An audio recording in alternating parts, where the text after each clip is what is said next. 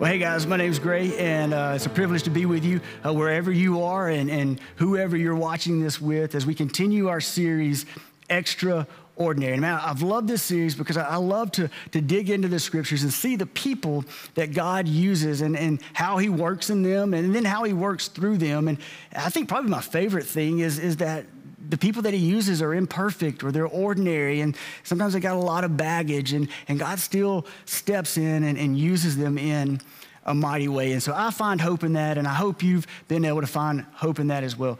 Today we're going to be talking about decisions. Now, I don't know if you've ever made any decisions that you might regret. I know I have, and I bet we could sit here all night or all day and swap stories about the decisions that we made that we regretted. And some of them would probably be funny. And then some of them probably bring about a lot of pain and a lot of hurt and a lot of regret. And we're going to look at a guy in the Old Testament. His name's Gideon, who was able to make 4 key decisions. And when we find Gideon, he's not like this extraordinary, he doesn't have this extraordinary faith. In fact, when we find him, he's hiding, he's insecure, he's scared. And through these decisions, God moves him from this ordinary individual who's scared and insecure to someone who gets to experience victory and in his life and gets to be used by God in a mighty way. So we're going to be in Judges chapter 6. The guy we're going to be talking about, his name's Gideon. And I'm just going to tell you Gideon's story, and then we're going to rewind and pause and zoom in and look at these decisions. Basically, Gideon's story goes like this. We pick up in chapter 6 of Judges, and the angel comes to him, and he's hiding, and he's underground, and he's threshing wheat in a wine press, and that's really not where you thresh wheat. And so that gives us the first indicator that he's hiding.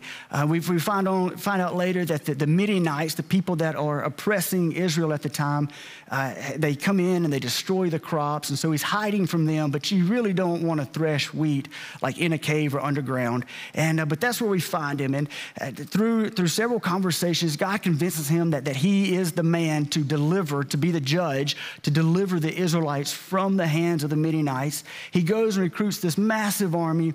Ultimately, they go to battle and they come out victorious. And Gideon literally goes from hiding and insecure and fearful to this victorious general.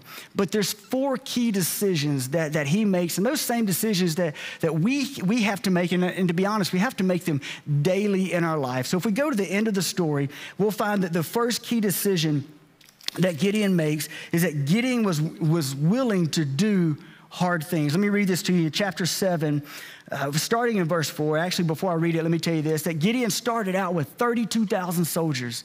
And God said, hey, if they're scared, I want you to send them home. Like, if you're scared, say you're scared. And they said they were scared, and so 22,000 went home. And then God says, hey, you still got too many. And so he tells them in chapter 7, verse 4, he said, there's still too many. Take them down to the water, and I will thin them out from there. Then what he begins to tell him, he's like, Gideon, the ones that get down on all fours and kind of put their head down, you don't need them because they're not paying attention to the surroundings. Those folks that get you killed. You need the ones that bring the water to their mouth, and they keep their eyes up. And after that was all said and done, there was only 300 soldiers left. Many people would have walked out at that moment, but Gideon stayed the course. He was willing to do hard things. When it comes to our faith, man, we're going to have to do hard things. You could say it this way, very rarely is the right thing and the wise thing and the God thing the same thing. We got to be willing to do hard things. The third decision, working backwards, that Gideon made is he was willing to deal with this stuff. In chapter 6, in verse 25, God tells him, tear down your father's altar to Baal and cut down the Asherah pole beside it. And the reason I said stuff is because stuff represents, one, the sin in his life. He says, man, Gideon, you got to deal with your sin. You got to get rid of that stuff. If you don't kill your sin will kill you. But then also, I think about it being his father's idols and the things that are maybe in our past, like a wound from somebody, something that wasn't said, or something that should have been said, or something that was done to us, or something that should have been done for us. And so we got to be willing to deal with our past, because anything left unresolved is going to continue to make itself known in our present and then ultimately in our future. And if we don't deal with our past, it's going to derail our future. So we see Gideon go and he tears this stuff down. He deals with his past. He deals with his sin. We got to be willing to deal with our stuff. The second decision that Gideon makes, and this one is huge, and is that he gave his life to a greater mission. In verse 14 of chapter 6, the Lord turned to him and said, "Go in the strength you have and save Israel out of Midian's hand." He says, "Hey man, I want you to go." And Gideon was reluctant, but eventually stepped into the purpose and the plan that God has for him. We've got to be willing to get outside of ourselves. Man, we live in such a self-centered world. We got to be willing to get out of ourselves and to serve other people and to do for other people. This is why I love the mission and vision of Venture. It's not only that we want to lead people to know, love, and follow Jesus, but our vision is that we want to get beyond who's here ourselves, and we want to look to who's not here. And we want to be about going and getting them. And it's my hope that you look for ways to plug in, that your house church or whoever you're meeting with, man, that you jump in and you be a part of Camp Venture and going into the community and being a bridge for people to know, love, and follow Jesus. But this first decision that Gideon made is the one that sets the stage for all the rest.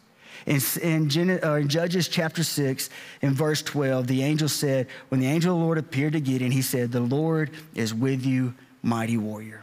The decision that Gideon made is he allowed God to define him, not his circumstance. Listen to this, not his circumstances. Not that he was being oppressed by the Midianites, not his feelings. He felt scared and without power. But he allowed God to define him.